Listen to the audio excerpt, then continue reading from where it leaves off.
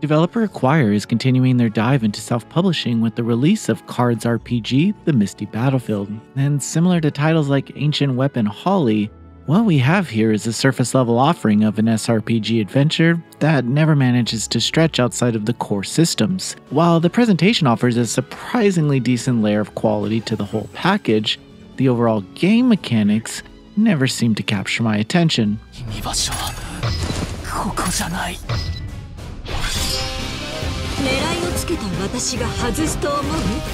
C.A.R.D.S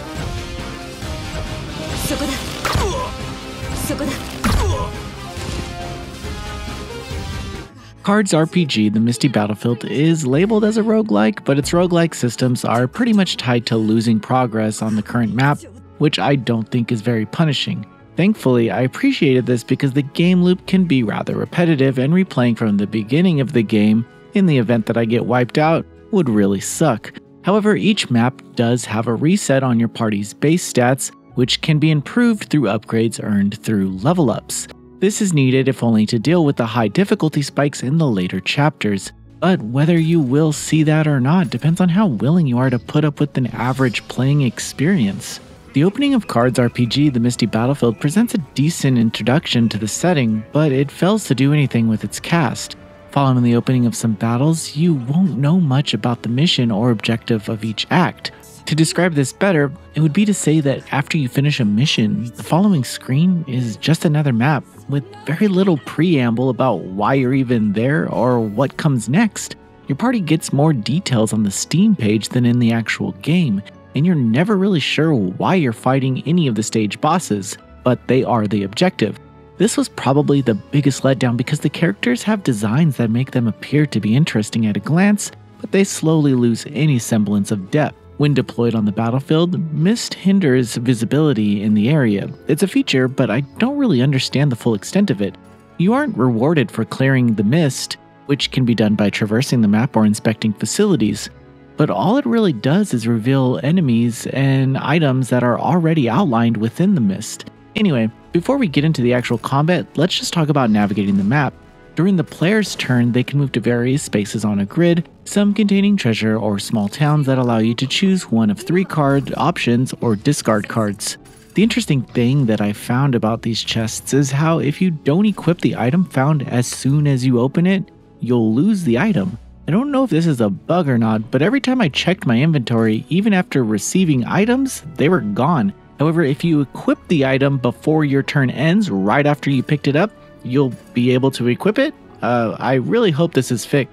Anyway, on to combat. When you encounter an enemy, you'll have 3 to 5 turns to take actions utilizing your deck of cards. Each character shares the same deck, which is another significant oversight considering there are cards treated specifically for defense tanks or ranged units. The option to create specific decks designed around each character would have encouraged strategic utilization of cards' effects, but as it stands, you're pretty much just rolling with whatever you're given, which makes each encounter very repetitive, given that you're pretty much doing the same strategy for every encounter. Cards allow you to attack or defend, and they each require action points to use. There are even some cards that don't require any action points, as they offer buffs to base stats for a number of turns or lower the stats of your enemy for a number of turns.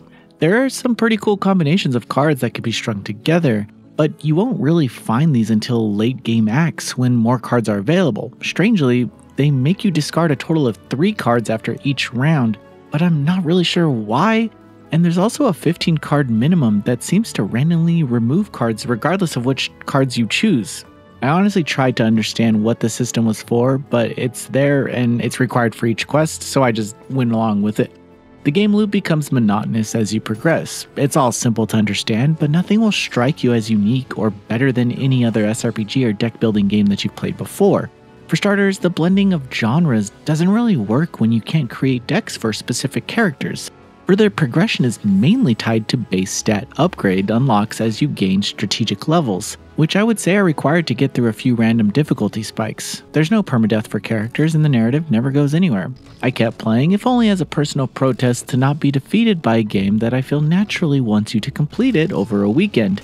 As an entry-level SRPG, this could be a great introduction to the overall game loop of the genre, but it sadly doesn't present anything outside of typical, and there are some much-needed quality of life improvements, which we might not even see.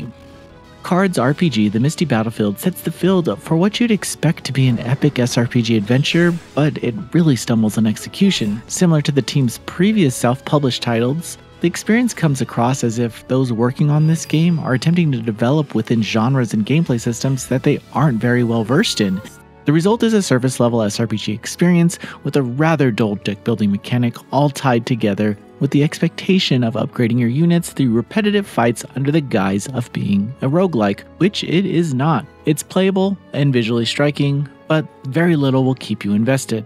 Noisy Pixel is giving C.A.R.D.S RPG The Misty Battlefield a 5 out of 10. Thanks for watching. This video is brought to you by our supporters on Patreon. Noisy Pixel is run by a group of gamers providing independent gaming coverage through news, reviews, previews, and more. Check out our Patreon to help support our continued growth and subscribe to keep up with all our future content.